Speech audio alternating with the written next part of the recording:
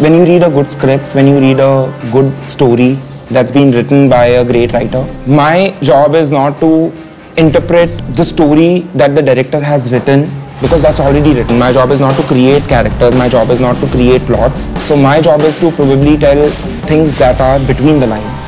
Things that can't be said in words, in dialogues, things that can't be expressed in visuals, but the emotions that can be expressed or felt. And so to say things that are going to inspire the audience and guide them towards what my director probably wants to say, which is between the lines.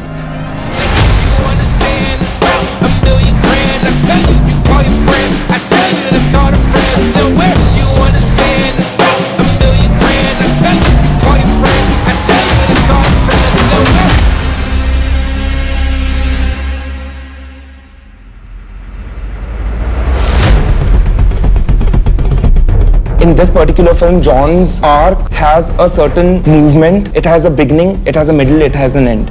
So when you watch it, you'll realize that there is a certain transformation of Arjun Shergill from being in a miserable and vulnerable place to immediately being this out of place, having this power but being lost or whatever.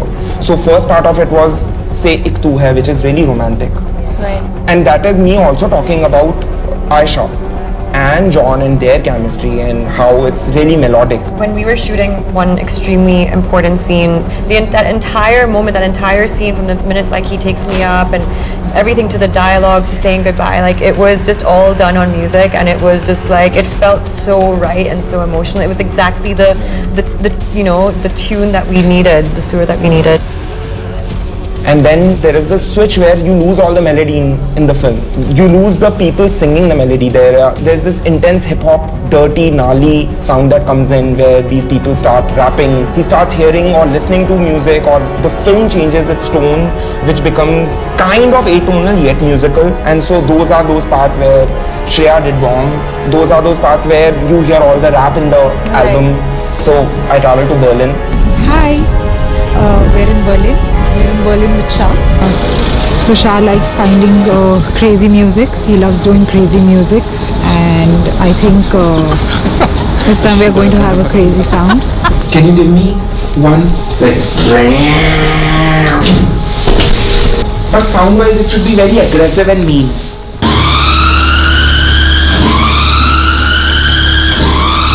And then the third part was, this was again after Berlin. I was in Copenhagen. That's actually when the lockdown hit us. Okay. And that is this idea of the final climax where I want the audience to enjoy, have fun with his character. I'm here in Copenhagen and I'm working on a track with Fabian Masor.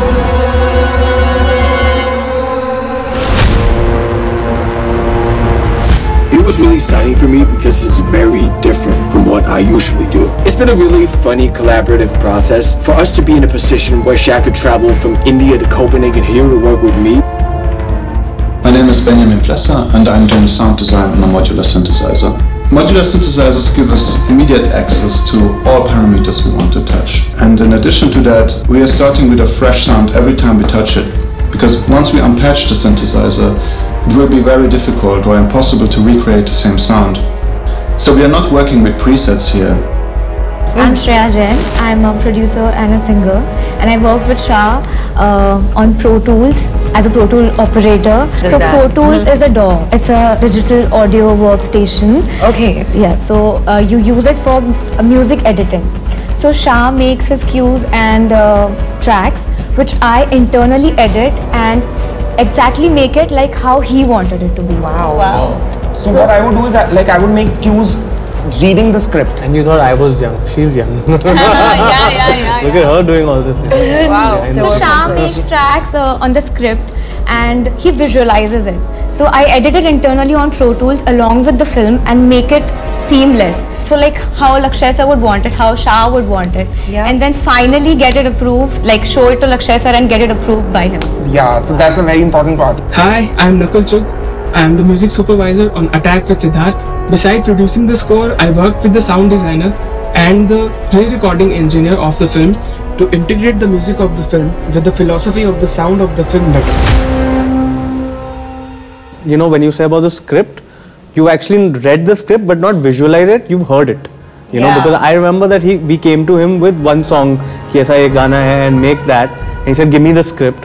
And there were positions where there aren't even music not supposed to be there, but as a storyteller he put it, which is why it's elevated today. But I think that's so amazing when you can take the narrative of the film forward through music, because it's not just dialogues or the scenes that we shoot, because you hear before you watch. Exactly. You know, as humans, and when we're consuming something, the sound affects us or our emotions before the visuals do.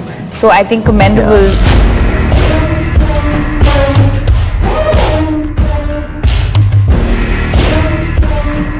For me, the music of Attack is modern age music, is a music that people are going to, you know, groove on. It's music of the future. Of the future. I think it's film of the future, it's music of the future. And I have to tell you, the way the soundtrack, like, you know, for example, La La La, how many people have messaged me and said, like, how amazing is it? Every track's great, but La La La is so unheard.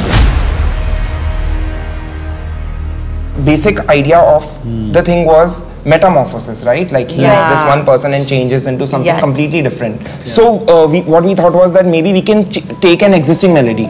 So one of the oldest Western classical melodies is Toccata by Johann Sebastian Bach. I learned it when I was really young by my piano teacher. So that is a melody that everybody has subconsciously heard. It's a melody that everybody knows inherently. And so how does it go? I mean, whenever he's speaking about the through the full correct. So what happens is, now when you've seen the film, it goes through the film. So it starts like how it's meant to be on a glockenspiel or a piano. He wrote it for an organ, church organ, and then slowly it gets a little heavier where you hear an orchestra playing it. And now when he's getting even stronger, you hear something which is a little more gnarlier, a little more electronic, and by the end you hear like really hard hip-hop synthesizers playing that melody or distortion guitars playing the same melody. And then when we did that, it became kind of like this Western classical score going from one place to another. So that's where, you know, a director comes in. Laksh came in and he said, Shah, but you know, as a theme I want something which people will remember our film for. So this is one melody that's changing. How do we as a theme integrate it? So we wrote La La La, which sits underneath the whole Bach Toccata and goes on through the film. But as a producer, my distributor spoke to me and he's saying, sir, ye La La La gaana pehle kyun nahi laya? I said, but we got it out in the order we were meant to get. He's saying, the sare exhibitors mujhe phone kare, ye gaana pehle lana tha. So we don't even know what resonates. La La La has got fire. It's amazing. And also the idea that I don't want lyrics in the verse were Laksh. He said, Shah, give me something which is phonetics. I do not want words. I do not want something verbose. Do you remember that? Wow. Sound of Attack. That is going to have a harder attack. Hi, this is Shashwat Sachdev. You can call me Shah.